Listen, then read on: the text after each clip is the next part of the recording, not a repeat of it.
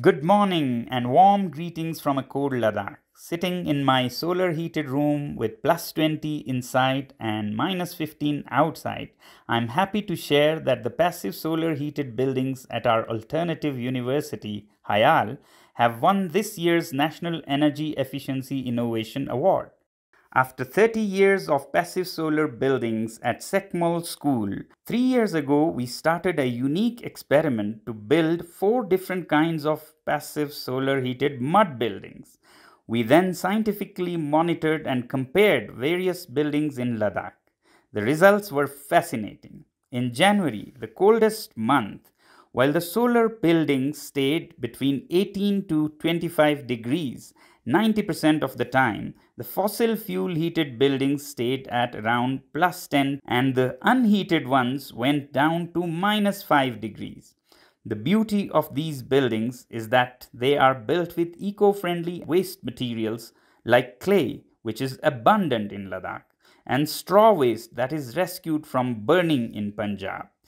When the Punjab straw is mixed with Ladakhi clay, we get these lightweight insulating blocks to make houses that do not need any fire to heat, cutting pollution once in Punjab and a second time in Ladakh.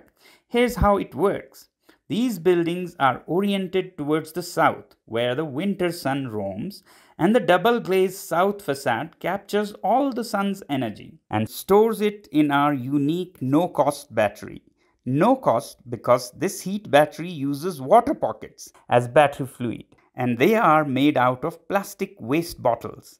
And at night, the water battery releases the heat to the room.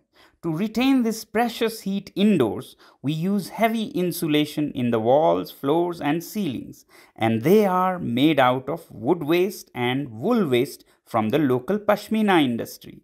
Our latest experiment is in using solar passive mud principles along with RCC frame structures so that you can have conventional buildings but with all the benefits of solar passive heating. What all this means practically is, well, nirvana. Nirvana from the punishing cold winters, higher human productivity, better use of resources and better ecology, clean air, and clean cities. This is not a story of just sustainable development. This is a story of restorative development, regenerative development, and that's what the planet needs now.